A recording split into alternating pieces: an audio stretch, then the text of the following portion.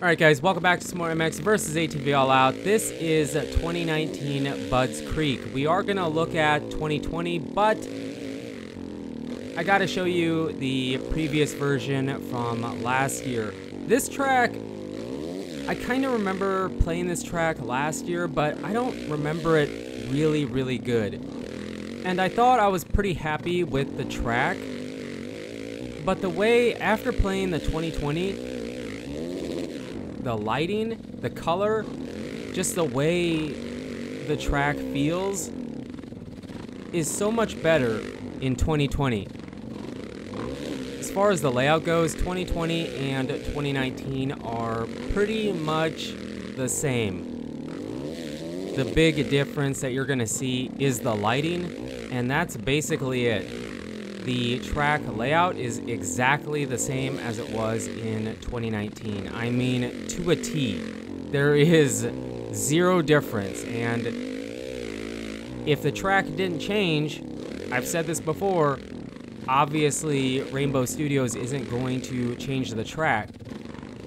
But I don't know. I guess I'm disappointed because I feel like, yeah, it's a track, and the main lines and ruts are gonna form in their normal spots, I guess, but I just thought maybe they could have moved some ruts around.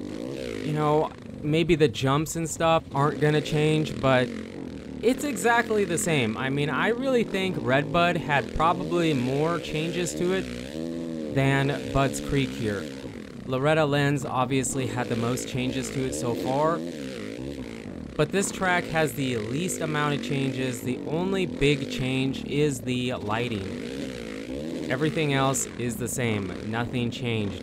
All the free ride extra stuff is the same. None of that changed at all. And here you can see it's pretty obvious that the lighting and just the color, the way the track looks, is better.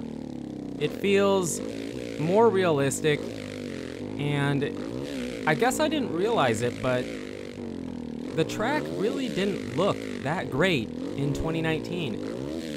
You know, comparing to 2020 here, 2020 definitely is easier on the eyes. I mean, it really is. I feel like the 2019 version, I don't know, just the way the track looked was really kind of not that good compared to this, and maybe I guess I didn't really have anything to compare it to when it came out last year, but this year I can compare the two, and I feel like it's pretty obvious that this track definitely looks better.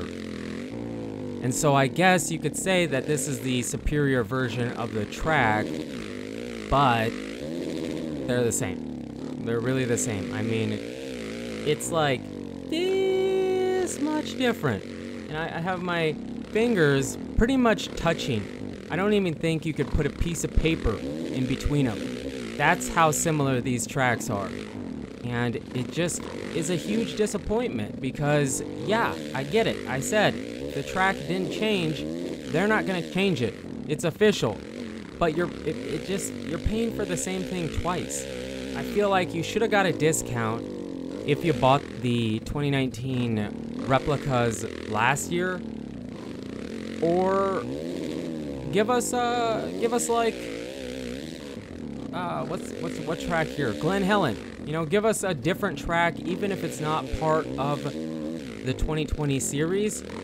Add some of that stuff in. Make it feel more worthwhile, since a bunch of these tracks are very similar, if not exactly the same.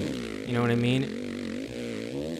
I'd be totally fine if they gave us a grass-covered Unadilla track, plus the 2020 version, because I'm pretty sure that 2020 Unadilla is going to be the same. I'm pretty sure it's probably going to be the same, and if it didn't change, that's great, that's fine, but it would be cool if we got a second version with the new grass deformation. I just think it would be cool. Plus, Unadilla is already part of the series, so you really wouldn't have to do an entire new track. I mean, adding in Glen Helen or Muddy Creek would be great. But I feel like they won't do that simply because it's an official AMA 2020 Pro Motocross DLC. So if they add some of those other tracks that aren't part of the season, it kind of takes away from some of that official, you know what I mean? So similar to why Milestone doesn't put two strokes, I guess, in Supercross the game, I believe they said they don't because they try to keep it as authentic as possible. That being said, we did get Rick Johnson on his 1986 Honda. I mean, Milestone has kind of lightened up a bit, I guess, with that. And, you know, they give us compounds and stuff. They gave us a compound in Supercross 2. That was a DLC, and it didn't have anything to do with Supercross. So, you know, they add in some of that extra stuff. So I feel like MX versus ATV, Rainbow Studios could do that with this DLC.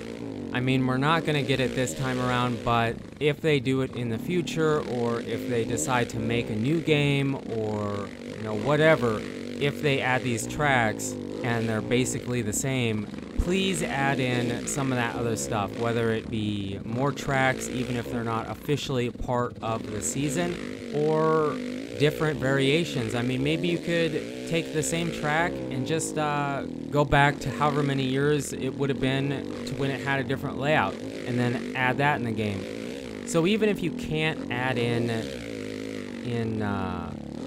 tracks that aren't part of the season, give us older layouts of the same tracks.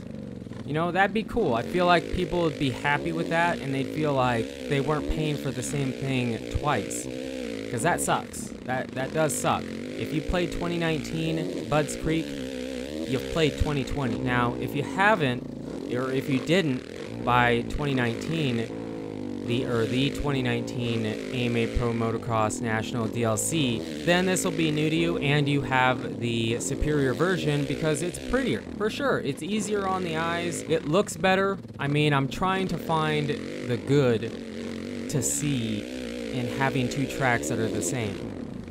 If there's other changes, I mean, it's so minimal, and I feel like, I'm pretty sure, you know, here it's darker, for sure. It's tougher to get into that rut in 2020 than it is in 2019 because the shadows from the trees are definitely play a bigger part in this track than they did last year, but it's not enough. I mean, that's just my opinion. Let me know what you guys think in the comments. I mean, if you're okay with it, I just don't feel like you should be. I feel like if you bought 2019, you shouldn't be okay with the same track twice. I'm super pumped that we have these tracks. I'm so grateful that they went to all the work to make this happen, okay? Don't get me wrong. People say, he just complains about everything, he's never happy. I feel like that is the most bogus statement ever. Most of the time, I'm happy with stuff, and I see people commenting that they're not happy, and I shouldn't be. So most of the time, I feel like I'm okay with whatever it might be. And I'm really grateful that we have these tracks and that they did this and that it looks like maybe they'll be able to do this longer term, but I don't care what the DLC is or what the situation is. I'm not okay with having the same, you know, essentially the same thing. And we had that with Redbud, and I already said it, but we don't know. Maybe every other track is going to be the same. I mean, we'll have to wait and see and check it out when those tracks come out, but it worries me. It worries me that all the rest of the tracks are going to be just like Budds Creek here, and you're going to be getting the same tracks twice, at least the second half. I hope it's not the case. I hope most of them have subtle changes to them, at least, at the minimum. But I'm not going to hold my breath waiting for it because I just have a feeling that's not going to be the case. So again, let me know in the comments how you guys feel. Are you okay with having no changes, or if you're not, what is your solution to make it feel worth it? And I don't know, just get your guys' opinions. Do you agree with me? Do you disagree with me? Let me know in the comments below. But you guys and girls are absolutely amazing. Thank you so much for the support on the channel lately. It really does mean a lot. And until the next video, take it easy.